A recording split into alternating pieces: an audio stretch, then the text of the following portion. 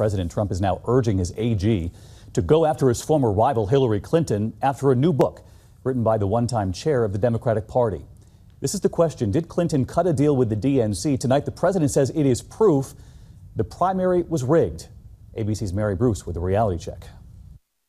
Tonight, the president says the real story the Justice Department should be looking at involves his former rival. You ought to look at Hillary Clinton, and you ought to look at the new book that was just put out by Donna Brazile, where she basically bought the DNC and she stole the election from Bernie. So that's what you ought to take a look at. In her new book, Donna Brazile, the former chair of the DNC, writes of a fundraising deal Clinton's team struck with the DNC to help pay off the party's lingering debt. Brazile writing, in exchange for raising money and investing in the DNC, Hillary would control the party's finances, strategy, and all of the money raised, adding she had exerted this control of the party long before she became its nominee.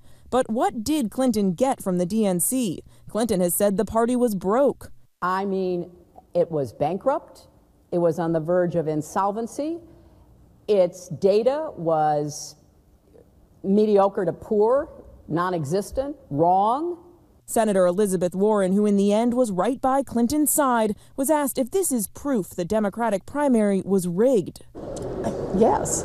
President Trump pounced, calling Warren a name and saying Warren just stated the Democrats rigged the primaries. Let's go, FBI and Justice Department. And now Warren is pushing back at the president, tweeting, "I understand your desperation to change the subject, Donald Trump. Your campaign manager was just indicted for conspiracy against the U.S."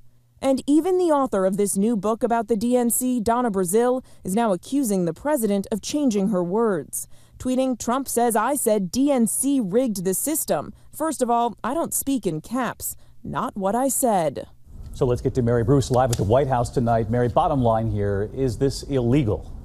David, while many may call this unethical, this fundraising deal was not illegal. And tonight, Republican Senator Bob Corker says the president's calls for the FBI and Justice Department to investigate this are, quote, totally inappropriate and not only undermine our justice system, but erode the American people's confidence in our institutions. David. Senator Corker, who's been at odds with the president for some time now. Mary, thank you.